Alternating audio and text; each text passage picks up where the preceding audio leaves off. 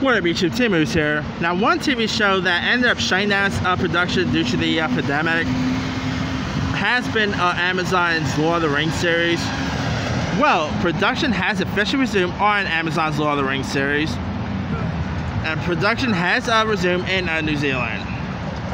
The series adaptation of Lord of the Rings also received an early renewal last year as well. So, boy, they're really confident on the show. They already renewed it for season 2 before season 1 even premiered.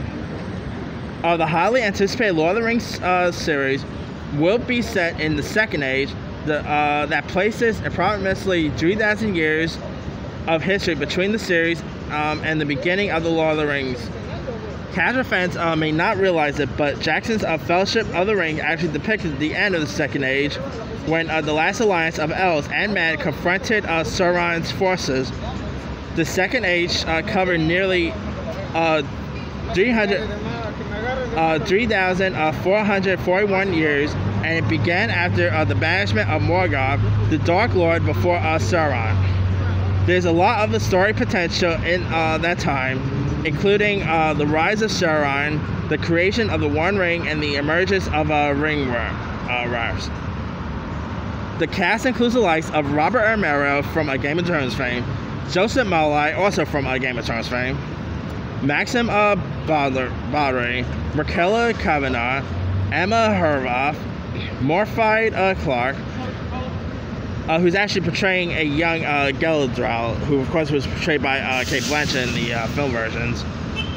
The other cast also includes Tom Budge, Owen Arthur, Nazani Bonadai, Ismael Cruz Cordova, Tyrone Muffenden, I think that's how you pronounce her name, Sophie Namavetti, Megan Richards, Dylan Smith, and Charles Vickers. Jurassic World Fallen Kingdom director Jay Benoit will direct the first 2 episodes.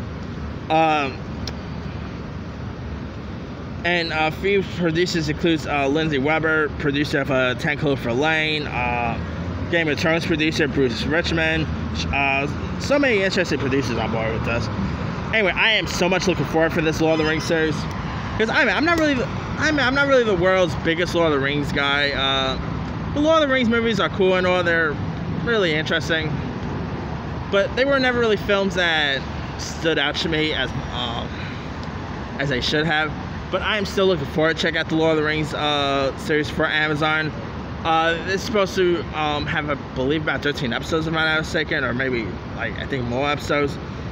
But that's I cannot wait to check this one out. Glad they resumed filming. Another show that's set to resume filming in New Zealand is the Cowboy Bebop series.